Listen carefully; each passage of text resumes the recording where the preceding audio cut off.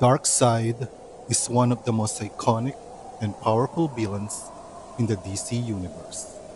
Created by the legendary Jack Kirby, he made his debut in Superman Spell Jimmy Olsen number 134 back in 1970.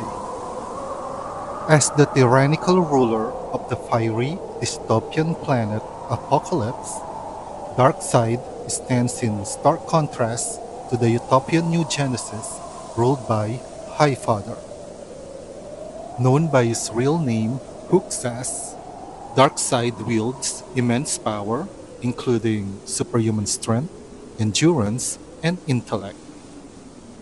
His most fearsome ability is the Omega Effect, which allows him to unleash Omega beams from his eyes, capable of erasing beings from existence, teleporting, and manipulating matter and energy.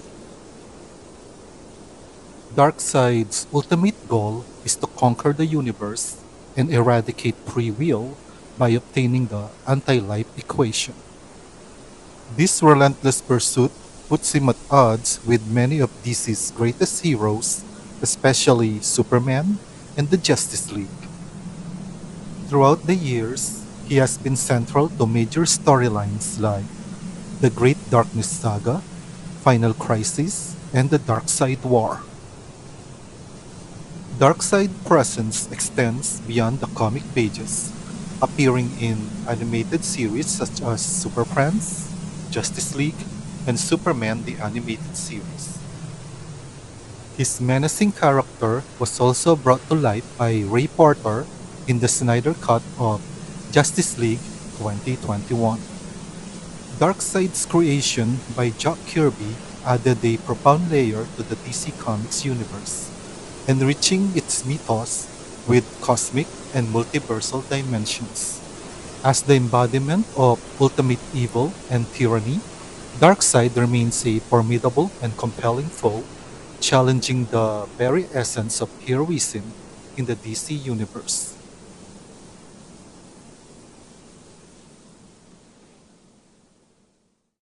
Hey yo everyone! Welcome back to my channel. Today, we are going to take a deep dive into one of DC Universe's supreme villain. In the known DC multiverse, one name stands above all others when it comes to supreme villainy, Darkseid. Let us start by taking a look at the packaging. The front of the box states DC Multiverse Darkseid. It has a huge clear window that enables us to see the figure and all that comes with it. The right side of the box states Mcfarlane Toys, DC Multiverse Darkseid, DC Classic. The left side of the box continues the clear window from the front and states Mcfarlane Toys, DC Multiverse Darkseid. Finally, the back of the box shows an amazing art of the character's classic look from the comics. That is it for the packaging. So let us crack this open and see if McFarlane did justice in classic Darkseid's action figure form.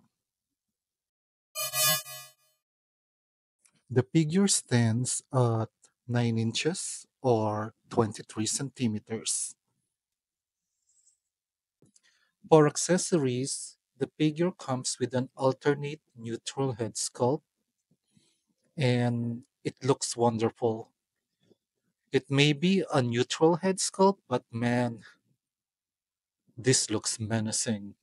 This is definitely Darkseid. Two alternate hands aside from the set of closed fists that I now have on him. Standard McFarlane art card with a short biography of the character at the back. And the standard McFarlane base or stand that has a DC logo. Now, let's take a closer look at the figure. First thing I noticed is that compared to the art card, which is supposed to be the source material that they use for designing this figure, they use a lighter shade of blue I'm not sure if it is showing in the camera as compared to the darker shade of blue that is in the art card. I don't know why Mcfarlane tend to lean towards a lighter color, but this is the same thing that they did when they released Doomsday in that two-pack. However, they nailed it on the skin tone. They also added some light washing of dark gray. I'm not sure if it is showing in the camera, which turned out perfectly. On the blue portion of the costume, though, there's no dark shading, so it looks too clean or plain to me. When this figure was first revealed, I couldn't quite figure out what felt off. But now I see it. The blue costume is just too clean or plain to me. It needs some dark shading, especially for classic costumes like this that have less texture and detail. A little dark washing would make it more visually interesting. I love that the wired cape does not only have wires on the side but also at the bottom. It makes it more posable. And I also like I also love that the D emblem is a separate molded piece. The head sculpt with the omega beam coming out of his eyes is a great addition since this is Darkseid's trademark ability. Now let's go with articulation. I would like to note though, for my copy, the joints are crazy tight, especially in this elbow. I thought I was going to break it the first time I tried to move them. Might need some heating up to loosen them up. For the head articulation, the range is pretty limited. I guess it's because of the shape of the head. See, yeah, range is pretty limited for the head sculpt. I don't know why McFarlane keep doing this to their mega pig. They keep giving them, single joint elbow with just a rotation here. I mean, this is a big figure, so why not give it a double joint elbow and a bicep cut? He has no abdominal cut, but he does have waist rotation, which same thing as I said is crazy tight.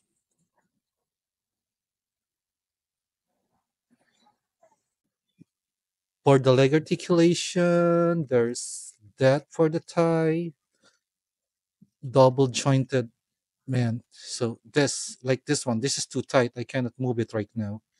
Let's try it on the other side. I might need to heat that up. There. So that's the range of the leg. The leg's two joint knee. And then he does have an ankle rocker. And he has toe articulation.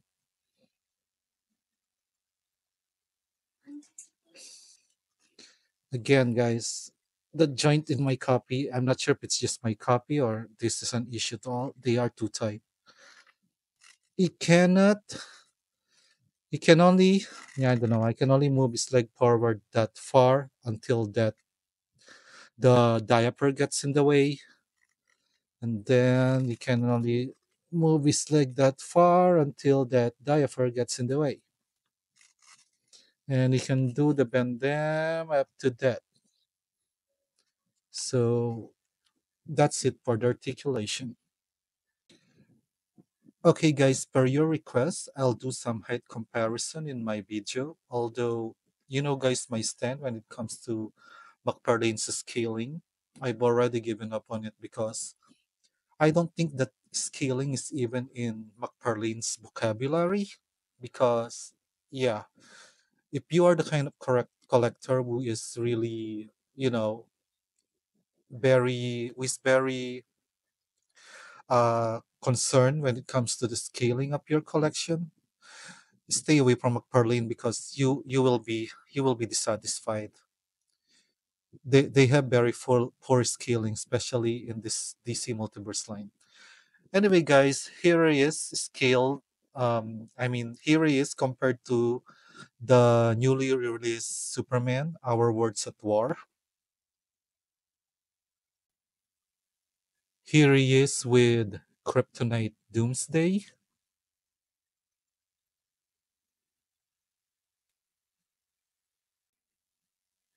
Here he is with Bane.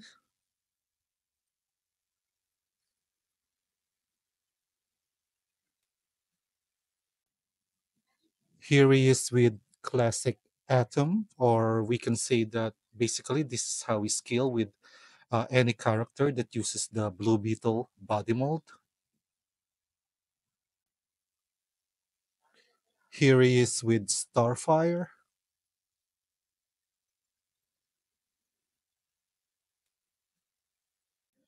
Here he is with Smiley Superman, or sorry, I mean Classic Superman. Here he is with Wonder Woman.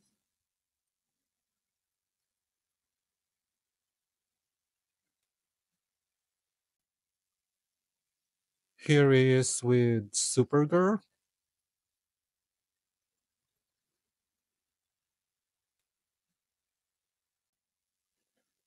Here he is with first appearance Batman.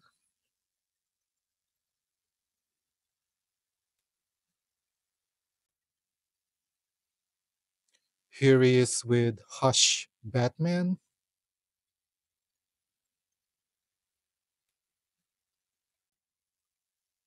Here he is with Rebirth Batman.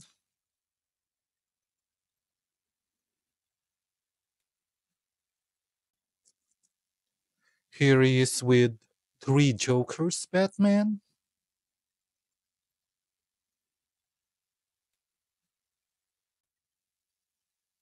Here he is with Superboy.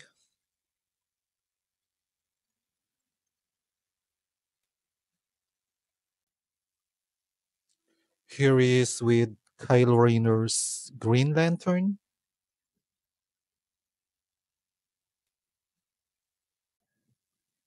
And here he is with Al Jordan's classic Green Lantern.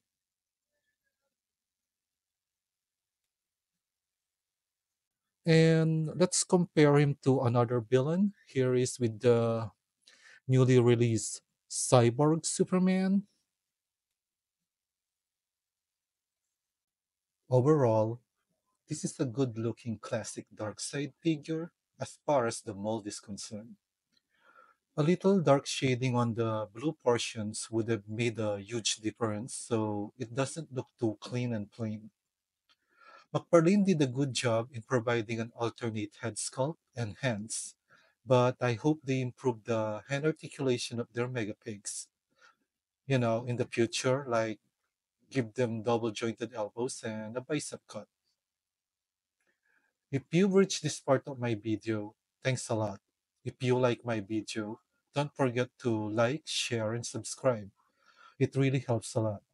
And again, guys, enjoy life and keep collecting.